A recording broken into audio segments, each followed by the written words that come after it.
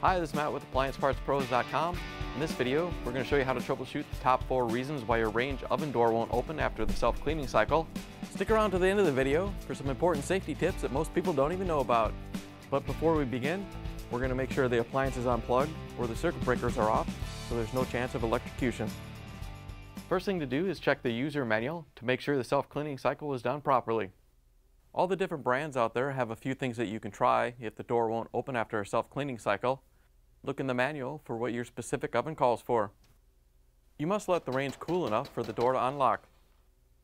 Turn off the range power for 5 minutes, then turn the power back on and reset the clock.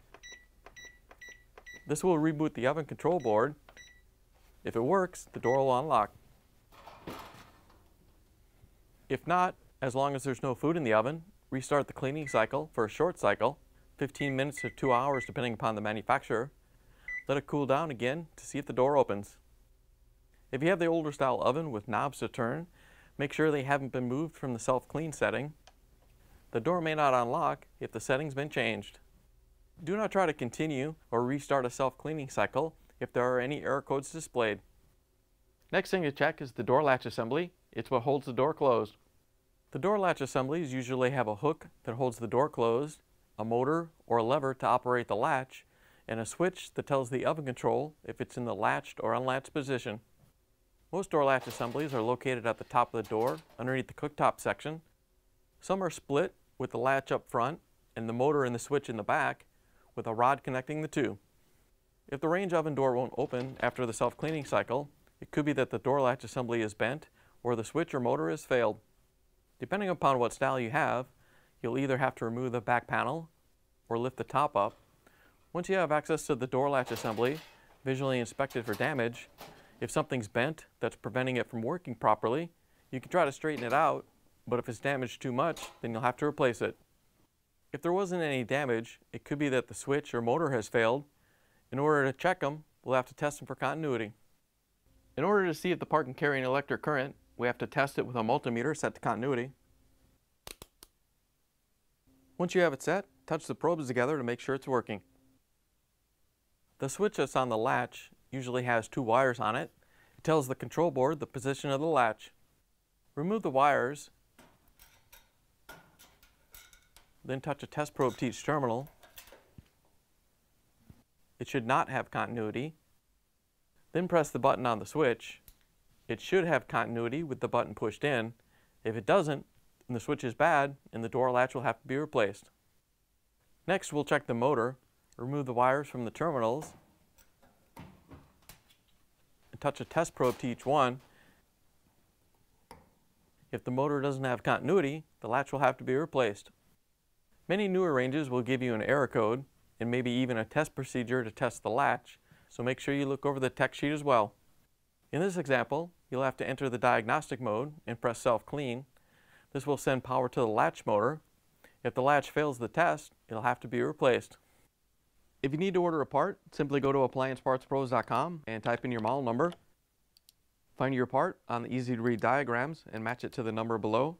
Click on the part if you want to see more pictures of the item or watch its repair video. You can also scroll down to see DIY stories from customers like you, or ask a question in the Q&A section. Once you're ready, you can add the part to your cart. It's that easy. Most orders will arrive within 2 business days. Next thing to check is the oven control board. It controls the functions of the range. The oven control board is usually a computer board.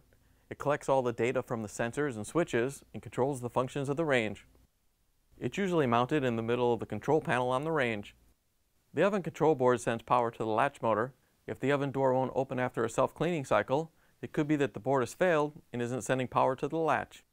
There are a lot of different control boards out there, so we can't show you how to test them all. You're going to have to grab your tech sheet and follow the diagnostics or error codes to see if it's gone bad. In this example, you'd have to enter diagnostic mode, press self-clean, and follow the troubleshooting steps. This sends power to the latch motor. If the latch motor tested good, but the motor doesn't operate during the test, it could be that the motor relay has failed and isn't sending power to the motor. If the relay is bad, the board will have to be replaced. As always guys, hit those like and subscribe buttons now to help support us making more of these videos. The last thing to check is the oven temperature sensor. It tells the control board the temperature inside the oven. Oven temperature sensors are a type of resistor in which the ohms reading will change as the temperature does. They're usually a small metal rod with a mounting plate and 2 wires. Oven temperature sensors are usually mounted in the upper left or right corner of the oven, but in order to test it, you'll have to go around to the back of the range. If the oven door won't open after a self-cleaning cycle, it could be that the oven temperature sensor has failed. If the sensor is bad, the control board may think the oven is still too hot and won't let the oven door open. The most common sensor should read around 1080 ohms at 70 degrees Fahrenheit. If you aren't sure, you can always look at the tech sheet for your range. The sensor can fail in 2 ways. If the ohms reading is off, it could cause the oven temperature to be different than what you selected, or if it's totally failed and you don't get a reading at all, then the range won't start. So set your meter to ohms. Our meter automatically detects whatever ohms are coming in, but you may need to set your meter to read the proper ohm level.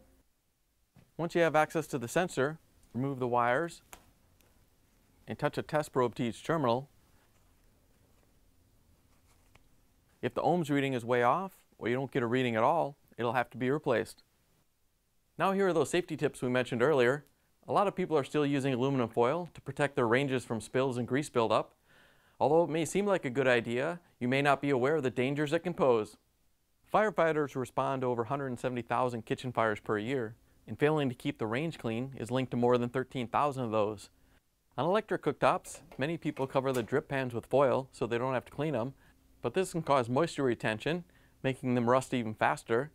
It can also block airflow, reflect heat back into the elements, damaging them, or if the foil touches the element, it could be a shock hazard or start a fire.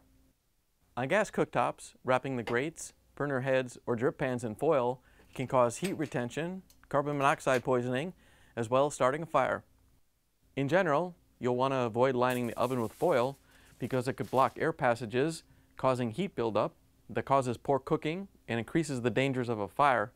If the foil gets too hot, it could melt, damaging the oven lining or starting a fire. With electric ovens, putting foil under the element could cause heat to be reflected back into the oven, overcooking the food and possibly damaging the element. If the foil touches the element, it could become a shock hazard. In gas ovens, blocking air passages could affect the burner operation, causing poor cooking and carbon monoxide poisoning. You also don't want to completely cover an oven rack, as this will disrupt the airflow and cause cooking problems. You should only use a small pan on a rack several inches below the food you're cooking to catch drips. Due to these dangers, you don't want to use aluminum foil to try to keep the range clean. You should clean the oven and underneath the cooktop regularly to prevent grease buildup. So keep the foil off the range, keep it clean, and keep an eye on it while you're cooking. Once you take care of the problem, you can plug the appliance in and take it for a spin. Thanks for joining us for another troubleshooting video brought to you by AppliancePartsPros.com. Remember to hit the like and subscribe buttons now, and if you have any questions or want to share how your repair went, leave a comment down below.